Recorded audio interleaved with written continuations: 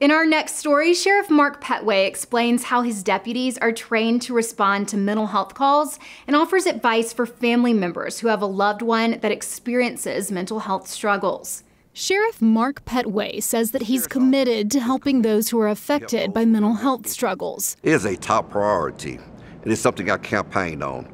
We want to make sure that those that have mental health issues get the best care, and we're there to help them during those times. Petway says that his deputies will receive calls when a concerned family member notices a loved one is not taking their medication or their medications are not working. So what we do, we respond to those calls and we try to make sure that we can restore peace in those situations. Sometimes deputies have to arrest someone, which the sheriff says they really don't want to do. Instead, they prefer to take the patient to a mental health facility. We would love to use Cooper Green or UAB Metro West as a place for alternative to take those that have mental health issues instead of bringing them to the jail. Those who work with the JBS Mental Health Authority will often assist deputies on mental health calls to help facilitate taking a patient to a mental health facility. JBS has everything that they need to be able to help those with mental health issues. At the academy, all deputies are trained on best practices when responding to mental health calls. We try to give them the best training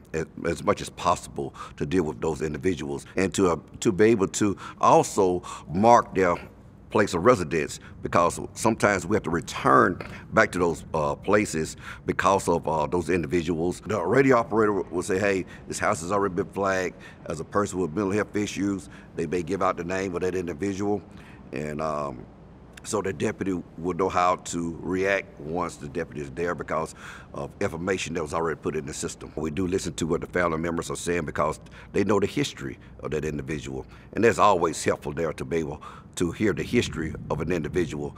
And a lot of times the family members will let us know that, hey, you know, once they get their medication, they're a different person. I asked Sheriff Petway what you should do if you're in a situation where you fear a family member is off their medications and it's only a matter of time before they hurt themselves or someone else. Petway urges you to talk to the probate judge about getting a commitment order. Once a judge gives us that petition to pick that person up, we will pick that person up and transport that person to where they can have a bed until the judge fully hears the case.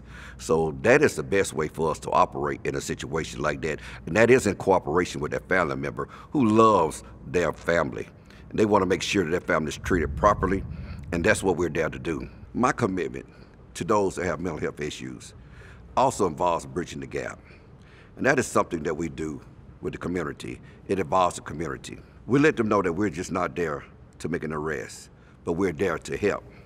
So we're bridging the gap by extending a hand, saying that we're partners in this together. This is the Jefferson County Chaplain Team, a diverse group that comes from all faiths. Some are even bilingual. We have chaplains of different faiths to be able to serve the whole department and the community that's here, the community as a whole. The chaplains are made up of an all-volunteer unit within the Jefferson County Sheriff's Office. Their goal is to meet the emotional and spiritual needs of employees within the Sheriff's Office, as well as citizens after a disaster or personal life event. The chaplain team, they are a very big help to me. They assist me with my duties here at the Sheriff's Office to make sure that all my employees have someone to talk to in case of a tragedy. They can minister to you. They understand, and they're willing to sit down and go the total mile with you. Volunteer chaplains are carefully selected and trained. If you're interested in joining the chaplain team, visit the chaplain program page on the jeffcosheriffal.com website.